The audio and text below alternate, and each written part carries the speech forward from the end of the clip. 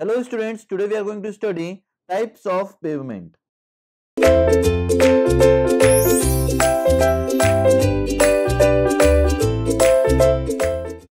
A pavement is the load bearing and load distribution component of a road. Pavement can be classified as flexible pavement. Now what do you mean by flexible pavement? A flexible pavement is one that is made up of one or more layers of materials, the highest quality material forming the top layer. Loads are transmitted through the layers, care being taken to ensure that the stress in each layer are within the permissible values and the stress on the subgrade is within its bearing power. The load carrying capacity of the flexible pavement is derived from the load distribution property and not from its flexural or bending strength. The flexible pavement layers reflect the deformation of the lower layer. Thus, if the lower layer of the pavement of soil subgrade is undulated, the flexible pavement surface also gets undulated. Now, this is a particular cross section of a flexible pavement. At the bottom, there will be a subgrade. Above that, subbase, base course, and the last one, that is the top course, is known as surface course or surface layer. Now, a typical flexible pavement consists of four components which we had already seen, that is soil subgrade. It is a layer of natural soil prepared to receive stress from layer above. It is normally the top natural soil. Now, the next one is the sub-base course. It is provided beneath base course.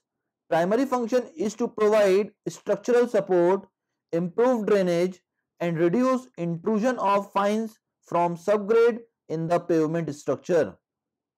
A pavement constructed over a high quality stiff subgrade does not require subgrade.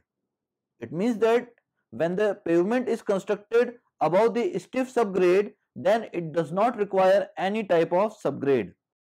Now the next is the base course. It is provided immediately below the surface course, provides load distribution and contributes to subsurface drainage.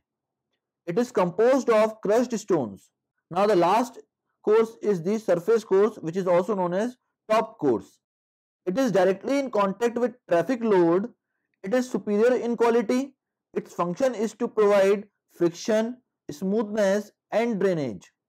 It is made up of dense graded asphaltic concrete.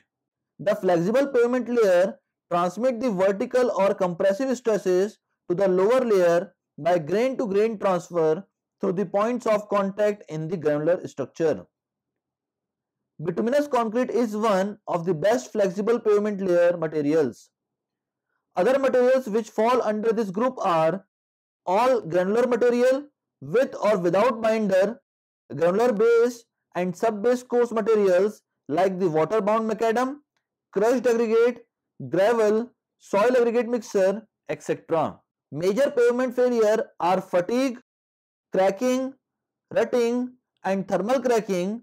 Rutting is the depression in localized area. Indian Road Congress considers fatigue cracking and rutting for flexible pavement design. Now, rigid pavement, which is our next type of pavement. A rigid pavement constructed with cement concrete slabs depends upon the flexural strength or beam action of the slab for withstanding the wheel load. Thus, a major contributor to the load bearing capacity is the slab itself.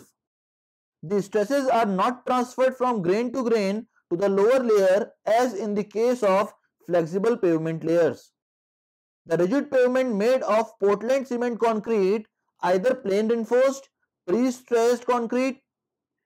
The plain cement concrete slabs are expected to take up about 40 kg per centimeter square flexural stress. Now this is a particular cross section of a rigid pavement. At the bottom there will be a subgrade, above that base course, and the last one is surface layer or surface course. The main point of difference in the structural behavior of rigid pavement as compared to the flexible pavement is that the critical condition of stress in the rigid pavement is the maximum flexural stress occurring in the slab due to wheel load and the temperature changes.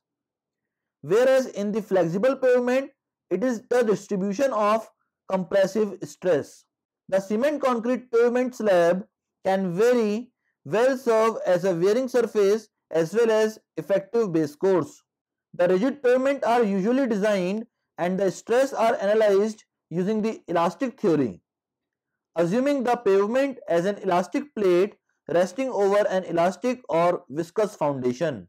Major pavement failures are fatigue cracking and pumping. Normally in India, fatigue cracking is the only criteria adopted for rigid pavement design.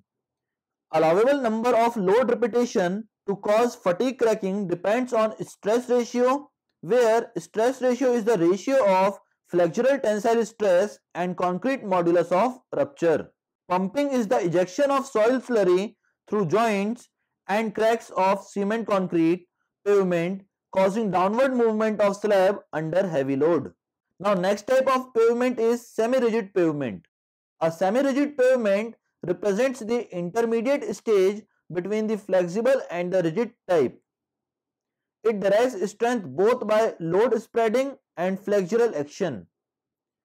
When bonded materials like the pozzolanic concrete, that is lime, fly ash, aggregate mix, lean cement concrete or soil cement are used in the base course or sub-base course layer, the pavement layer has considerably higher flexural strength than the common flexible pavement layers. If sub-base and base course of flexible pavement is replaced by pozzolanic concrete, that is fly ash, lime and aggregate, then the flexible strength of pavement increased. This type of pavement is known as semi-rigid pavement. Strength of semi-rigid pavement is more than flexible but less than rigid pavement.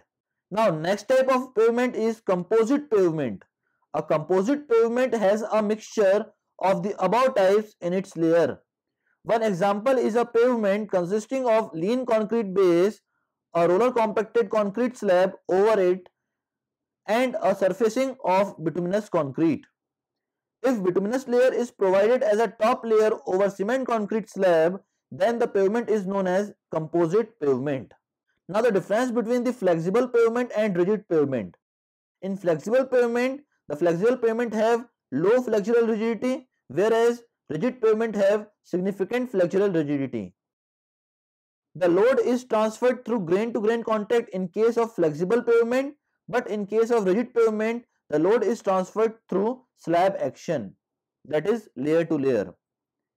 Now in case of flexible pavement, if there is any failure at bottom layer, then failure will be appeared at top. But in case of rigid pavement, if there is any failure at bottom layer, then for a small cavity slab will act as a bridge over it. Now in case of flexible pavement, no joints are required, but in case of rigid pavement, contraction and expansion joints are provided.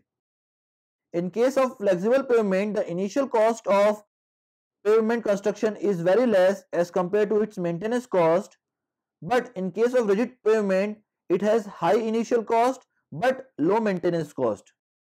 Now flexible pavement is designed as per Indian Road Congress 37/2012 and rigid pavement is designed as per Indian Road Congress 58/2012. That is all about the types of pavements. Thank you, students.